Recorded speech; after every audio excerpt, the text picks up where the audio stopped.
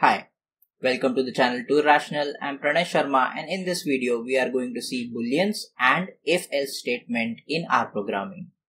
This is part of a series where we are learning basics of R programming using RStudio. If you have not checked out the previous videos, please do so. Link will be in the description. Without any more delay, let's get started. In general, Booleans are the statements that give you answers in two categories. It could be success, failure. It could be yes, no. But here we are talking about true and false. In R programming, we are only taking true and false. So we are talking about comparison operators. So the first one is equal to. So if I say 5 is equal to 4, you would say it is a false statement. But if I run it here, I will get an error. You can see error, invalid left hand side to assignment, because it is expecting here an object, but 5 is not an object. So whenever we are comparing two values, we have to take double equal to, so that our programming understands that we are comparing and not assigning a value. So when I press Ctrl Enter, now I get a false. Similarly, I can have not equal to. If I say 5 not equal to 4, I'll get a true. So these kind of statements are called as Booleans. So this is equal to, this is not equal to. So we can have less than, I can say 5 less than 4, we get a false again. Less than, we can have less than equal to.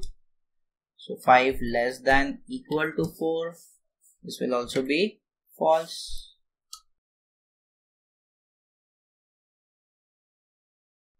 Similarly, I can have greater than. 5 greater than 4. This will be true.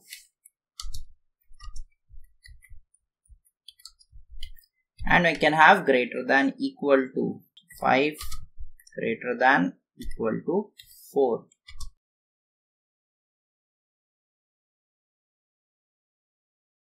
If I run this, I get true again because it is greater than. So it is comparing whether it is greater or equal to.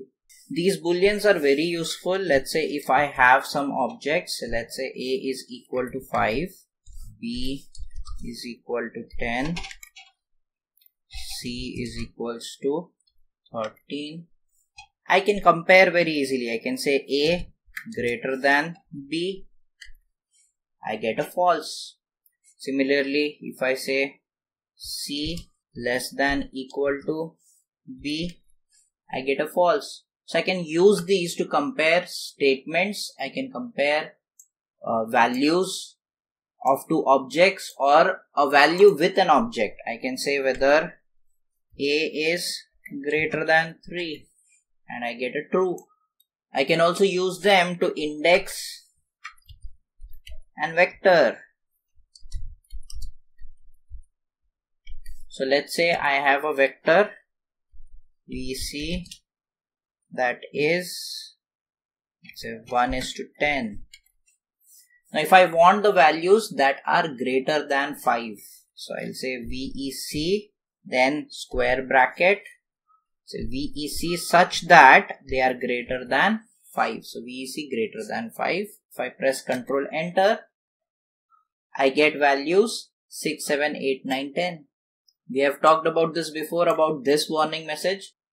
You should not worry about it. Whenever we have values that have more than one number, you may get such a warning, and that is of no issue. So I can use comparative statement to call out specific numbers of a particular vector as well. We can combine two Boolean statements with logical operators.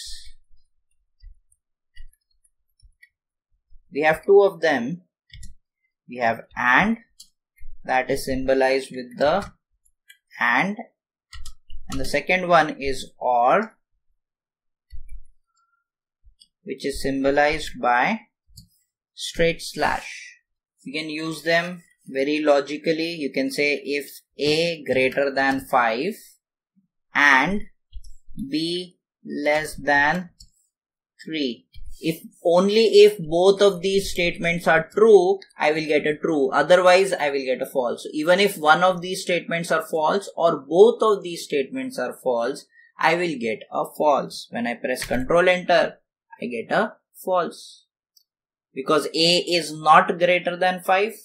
If I say greater than equal to, then this statement becomes true. But this statement is still false. When I run this, I get a false again.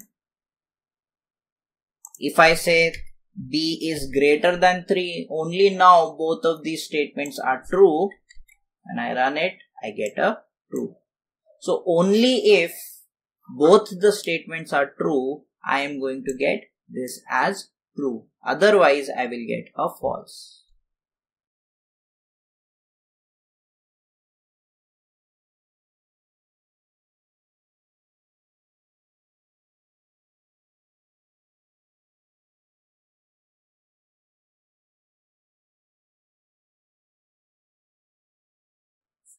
Now let's talk about OR.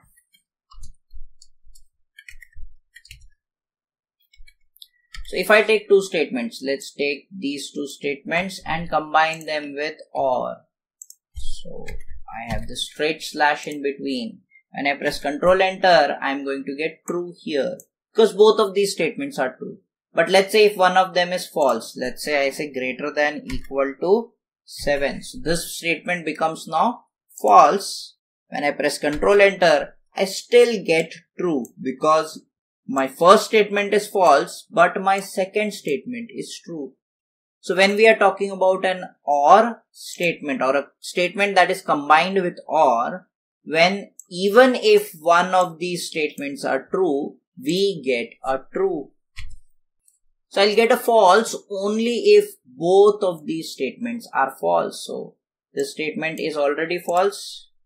Let's make this also false and I get a false. This is the only case where I will get false. So even if one statement is true, I will get a true, and only if both statements are false, then I get a false.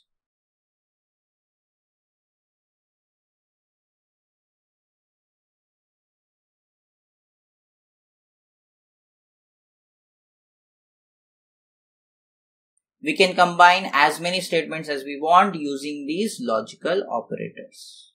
Now let's talk about if-else statement. The simple structure of an if-else statement.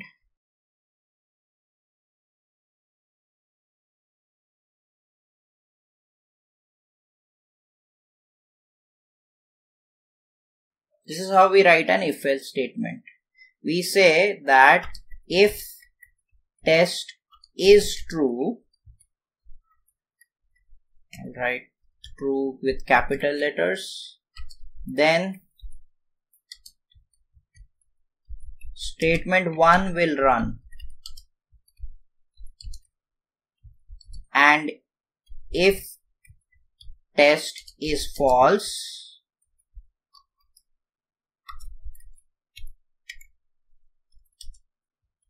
then statement 2 will run.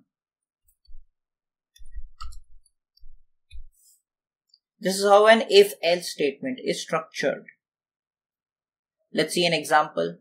So let's say I'll say A is equals to 5. If A double equal to 5, that means I'm comparing now. If A is equal to 5, then our first statement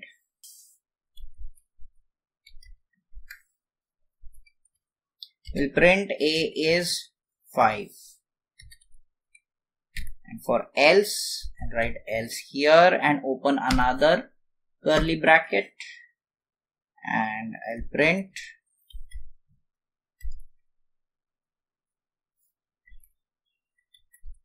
A is not equal to 5.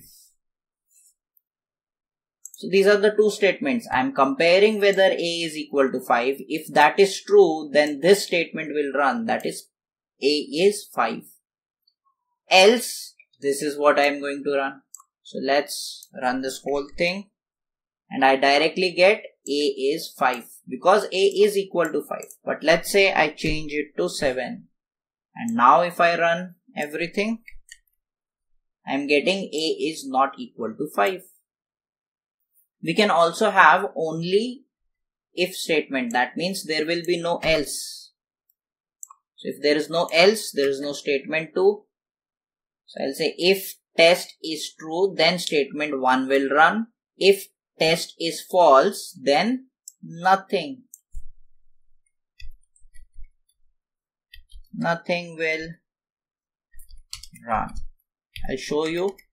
I'll take the same example. I will not put else statement. And if I run this, nothing is shown here because it tried. It said a, compare it to 5. We get false. So skip this bracket. So we are skipping the statement 1 and there is nothing after that. So here you can see there is no answer. So we can have if statement. In such case, when if statement is false, it skips and goes to the next code. If statement and booleans are very helpful in programming because it helps us navigate through many paths in the same code. We are going to see booleans and if statement in the next video as well, where we are going to learn loops. That's it for this video and I'm going to see you in the next one.